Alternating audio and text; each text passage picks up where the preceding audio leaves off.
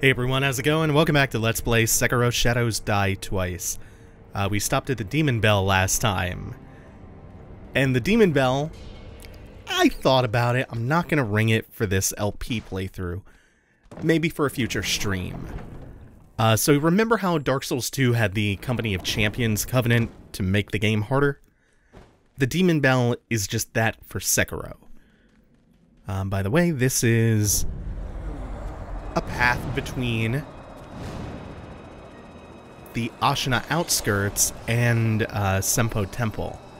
We could have gone here much earlier in the game. We're going to come out to the Sunken Valley. And that's really all there is here. Plus there's a headless in here. More on that in a second. So what ringing the bell does specifically is it makes enemies do more damage to your posture and to your health, and it gives them more health and posture. It also makes them drop more items more frequently. You can remove the effect of ringing the bell at will, though, in case you regret your decision. There's also a New Game Plus item called Kuro's Charm, which you can turn into Kuro at the beginning of New Game Plus to make the game harder. Mainly, it causes you to take chip damage on block if you don't perfect parry things. So with that out of the way, we are going to pick up where we actually left off, before making that detour up to, I believe it was a pinwheel up there, and the Demon Bell. So just have to get past a couple of the Senpo assassins again. Nope, don't want to jump on him. This one, though, we will happily plunge onto. This might be a little bit perilous, because if they throw shuriken or kunai or whatever it is they're throwing, like I just saw near my feet, it would have knocked me off. But now we're okay. We can continue back onto this path. We're gonna see how much Senpo actually branches. Also, this area is nice and pretty, right? Almost autumnal. This is something that's so brilliant. A small pinwheel made of red and white paper found about halfway up Mount Congo. The red and white pinwheels simply spin round and round. Everyone is right here, as opposed to the child. So you find a few Jizo statues that you can pick up throughout the game, so you definitely have the chance to get that item description before coming here.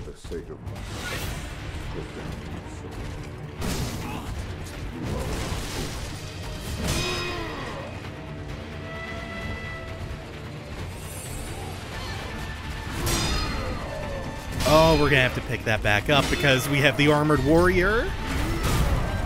We're trying to position him in a really specific way.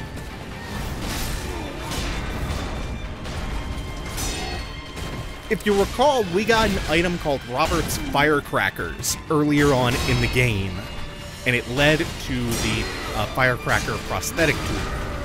And it said something about they journeyed to Japan to seek immortality to extend Robert's life. I didn't quite push him off. So as you can see, my swings do 0 damage to him, but his posture is pretty low. And even that death blow didn't do anything. It just knocked him back. So the goal of this fight is not to kill him with your sword, it's to kill him with gravity, much like the Iron Golem. Robert! That is Robert's dad. This armored warrior here in a place where monks are seeking immortality. He's seeking it for his son. There's even a prayer bead later on that mentions his father, a prayer necklace. His father as being some super resilient warrior fighting for the sake of his son. Oh, and while I'm on this subject, I got several really good responses to my question about the 5 statues when we started Senpo. There were theories about them representing 4 Divine Guardians plus an Ashura. One of them being about the statues representing 5 wise kings who represented wrathful Buddha incarnations, and then the one that I somehow missed, which is that they were figures whom the sugars are named for. And then when I thought about it more, I realized not only are they who the sugars are named for, those are also the 5 headless we see in the game. It'll become even more apparent why once we finally kill one. And yeah, there are 5 headless in the game. You can also see them in the item.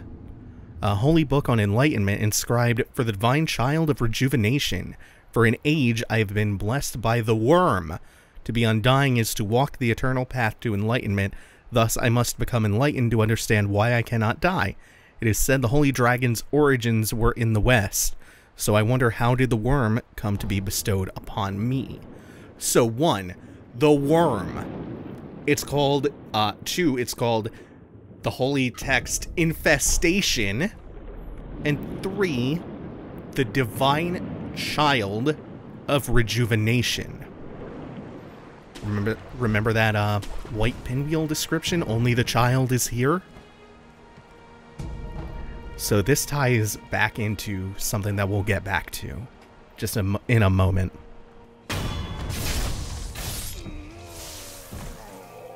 I was going somewhere with this talk about the sugars. Oh, the actual pictures. You can see they're identical to the statues that we looked at for the sugar descriptions. And it also makes sense because all of the sugar descriptions say that they were made in Senpo. So it ties all back together.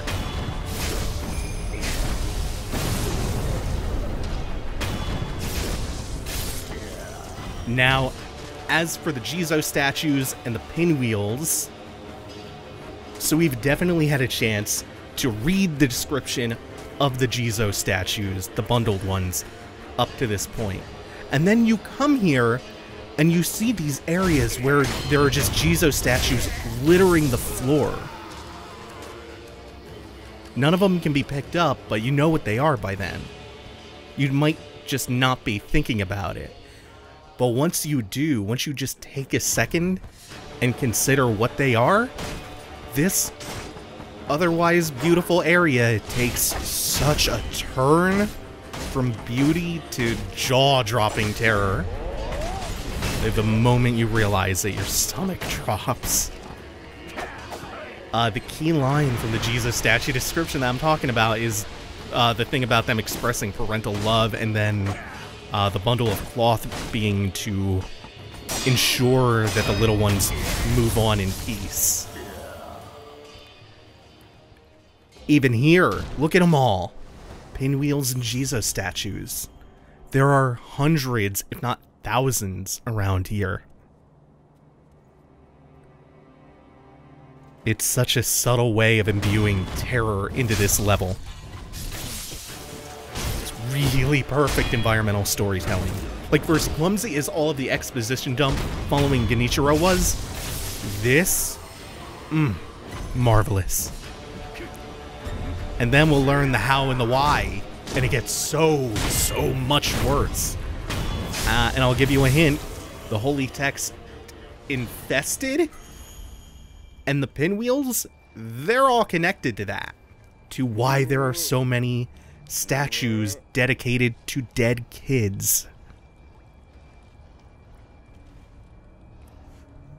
The white pinwheel, only the child is here. Maybe that divine child of rejuvenation? Red and white being everyone else. Maybe all of the children who didn't make it, who didn't become divine children. And then, the rest of it begs the question of, what infestation? Why was there an infestation? Maybe it was the worm that was mentioned in the text? Like, for instance, were they infesting children with some kind of worm to create a divine child, much like the divine heir of the dragon's heritage, which you could interpret to be a kind of worm? as we go in further to Senpo Temple and Mount Congo, we'll get those answers. I really wish... Oh, damn, this sucks. This Senpo assassin has created all the problems in the world by just not coming forward and throwing things at me from afar because it's aggroed like 5 monks. Alright, well, we're fighting them like this, then. Ah, shit. First you die. Damn it. Come on, please let me finish him. Stay mobile, and we'll be good. That's like one of the biggest things about crowd control. Stay mobile, abuse your iframes, and hit and run. And also, like, you take no chip damage, so you'll be good. At least on new game if you're not doing a charmless run. And you are the last one. Oh, yeah. And the animation transitions are so smooth in this. Like, he doesn't just teleport back up into a standing state. No, no, no, no. You get a different death blow animation if he's on the ground. And hello!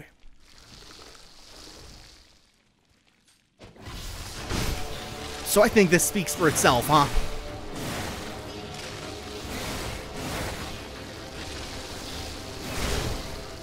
The worm, the infestation.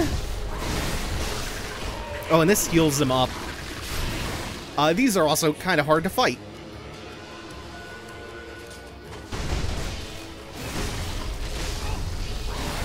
We're just gonna have to avoid that at all costs. I read about these kind of monks from a Reddit post, by the way. These monks, we've seen one like it. It didn't have the centipede infesting it. But we've seen these sitting white cloth monks before. These can't die. They have, to some extent, achieved immortality. It's not a great form of immortality since they seem to be animated by these horrendous giant centipedes. But hey, they've done something, I guess. We're gonna take this before it gets real bad up in here. Okay. And now things are making more sense, huh? You can hear him squirming, getting back up. Fuck that noise. Might be able to kill them later. We'll see. Just a little maybe. And then we still have stuff to deal with out here. So anyway, they are Buddhist monks who would desiccate their insides eating like pine needles and then starve themselves to self-mummify.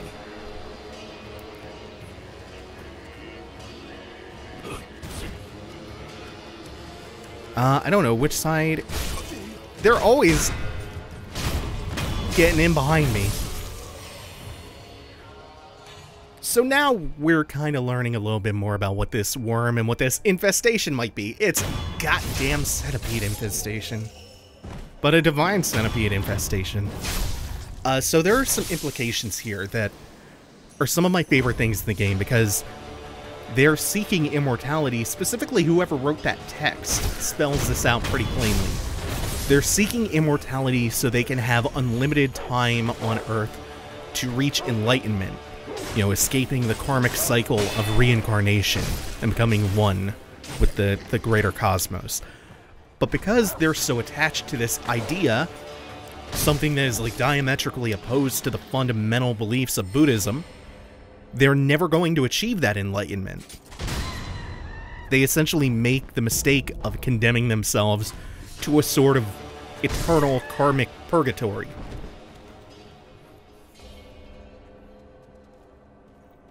So the Senpo, their pursuit of immortality, and this new factor of the centipede infestation adds a brand new dimension to pretty much everything.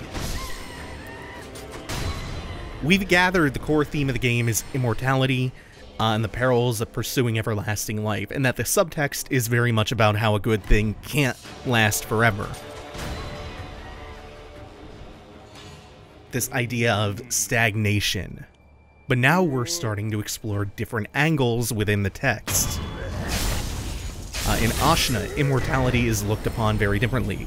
Isshin Ashina is not happy to see others looking to become immortal, and Koro sees the problem too, which is why he wants to sever his own divine immortality and his connection to that, which he inherited by blood, apparently. But we also know that there are those in Ashina who are pursuing it, even against the wishes of Isshin, like Genichiro.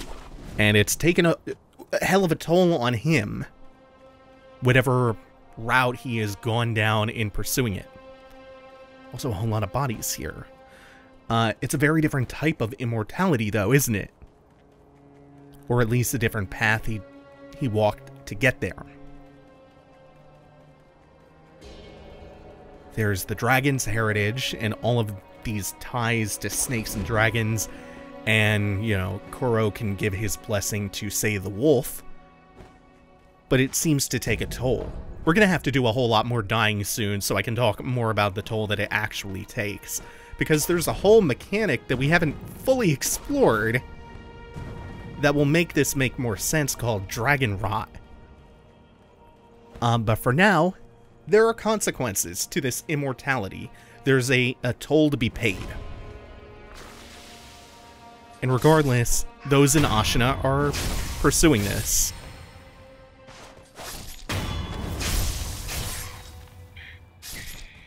Now the Senpo, we know they're reviled by the wider Ashina clan. The practitioners at Senpo Temple. Where did even these all come from? They're reviled by the greater Ashina clan. And we now know that their approach to trying to become immortal is ghastly, because they're implanting these centipedes in people. These very abnormal centipedes. So remember in Nioh, we got to talk briefly about the Omakata? The huge mountain-sized centipedes from Japanese folklore? Well, it's actually much more significant here than you might think. Because, hold on. Just like how the Ashina rival Senpo, the Omakade centipedes were rivals of the dragons in folklore. And there are some really significant connections that we'll explore even further down the line. But we're just getting our hints of that now. It's what makes Mount Congo one of my favorite levels. Among so many other things, the storytelling with all the Jizo statues, you see more of them and more pinwheels here. Also, how do you like that for a twist? We know Miyazaki loves playing with recurring motifs between his games, and here, instead of immortality being a curse that afflicts you from the get-go, it's something that is itself accursed, but people are seeking it out in kind of a foolhardy gambit. Oh man. Senpo and Mount Congo are where a lot of themes and storytelling elements of this game and narrative hooks really start to come into their own. Plus, it's where a lot of things kick up. It's where like a lot of level design elements kick up. It's where they start to introduce a lot more challenge, a lot more branching pathways in the levels themselves. It's one of the most beautiful levels visually, and then there's the environmental storytelling. There's just a lot going on, and look at this boy! So now we have an understanding that these smaller Wolverine-esque enemies are called long arms or long arm centipedes or just centipedes. And this is a chief among them. Long arm centipede Senun. He's also a real big pushover. Because you do the most posture damage when you are deflecting consecutive attacks, and he just wails on you. And that makes it really easy to get like tons of perfect deflects in a row. And then he often goes for that sweep, so you can do extra posture damage on top of that. Really easy fight.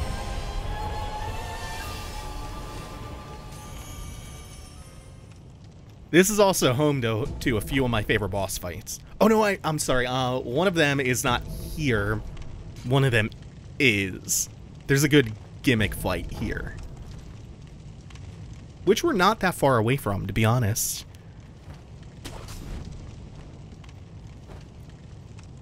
We will get to it at about this episode or the end of the episode. It's pretty close. And then another one, which we'll have access to pretty soon. And we're also going to start getting our explanations for what exactly the fuck the Senpo monks were doing. And if the environment isn't already enough of a clue, what they were doing is pretty heinous. First, Shield Boy. Then these guys we've seen lobbing what appear to be like psychically controlled bombs at us. I think we can plunge another one from here. Because he thankfully didn't notice us. Cool. And then we have the hardest part of Senpo Temple coming up soon. The hardest part of Mount Congo, rather. Always use those interchangeably. Oh, the elevation! He did his little twirly kick right over us. Cool.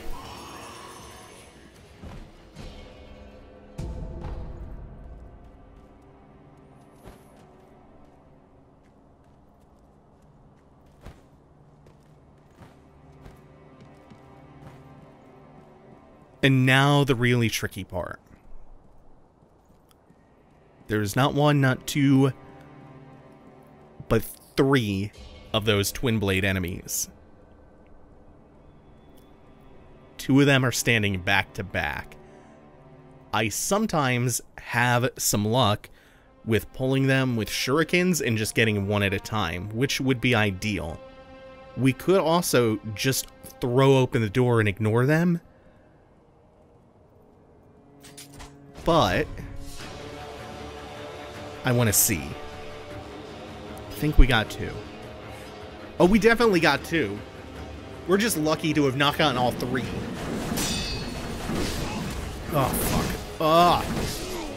Yeah, that's how quickly 2-on-1 with them can kill you. So, plan B.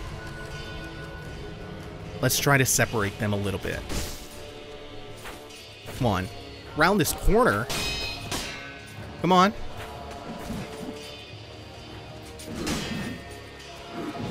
Okay, so they don't have a hard leash around the corner. That's good. I want you to twirl at me. Spinning. Always spinning towards freedom. I don't care which of them comes at me. I just want one of them. You can never really keep them trapped in the corner either. Don't retreat. Don't back up. Yes, good. Good job. Oh, fuck.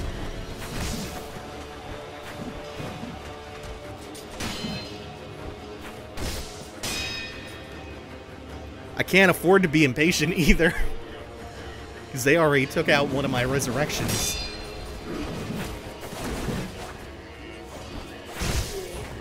And even at a distance, you have to worry about the other one if he's around the corner in line of sight of you. Yeah. Okay, good. The stairs. This is where I wanted you. Go back onto the stairs. Okay, we can deal with this. Oh, fuck! Why? Why is the AI like this? Yes. I really thought he was going to spend all that time being chill around the corner and then jump in at the last second.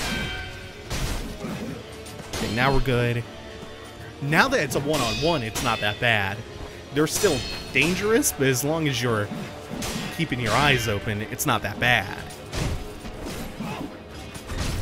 Keep reacting way too late. Like I'm already in hit stun or block stun or something. Nah. Or just doing that.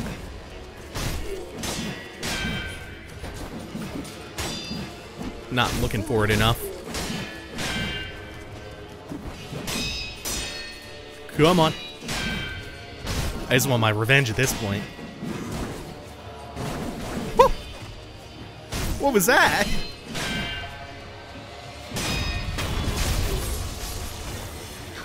Oh, perfect. Not a thing went wrong with that fight. I mean, to be fair, as long as I didn't die, nothing went wrong with that fight. No! Oh well. That should have been backstab.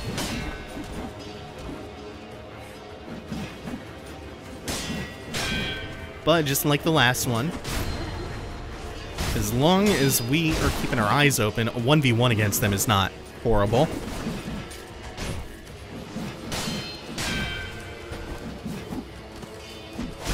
Yeah. Knock them out of the sky whenever you get the chance, and it's fine. Oop. They do hit real hard, though. Cannot underestimate that.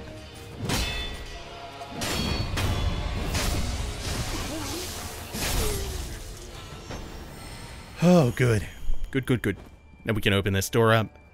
And you can see the symbol. There's another sculptor's idol, which is sorely needed after a fight that tough. It would be some shit if there was not one nearby. And also, we're gonna finish out Mount Congo next time. Thank you all for watching. Take it easy. Have a good one, y'all.